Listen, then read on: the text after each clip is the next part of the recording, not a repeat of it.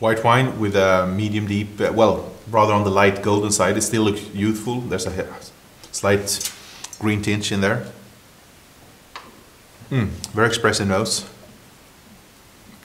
Quite ripe and generous with notes of, I would say, yellow fruit. There might be a hint of oak here. Something resembles a hint of like cedar wood.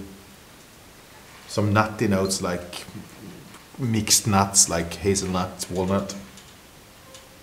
Yellow fruit and some floral hints. Feels like a quite aromatic variety.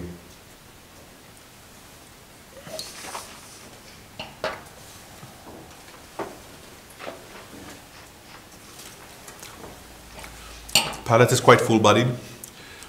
It's certain that this has been oak aged. The oak is much more present on the palate than on the nose.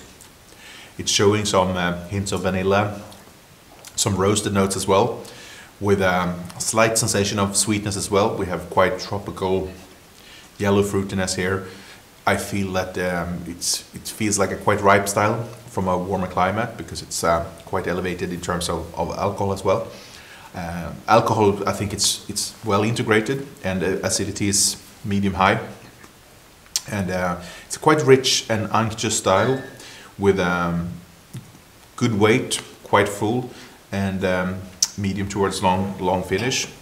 I would say this is probably a wine that would need some time. I think I would like the oak to be a bit more integrated. It's a bit present now on the palate and on the finish. Otherwise, a very interesting lush, ripe and tropical style.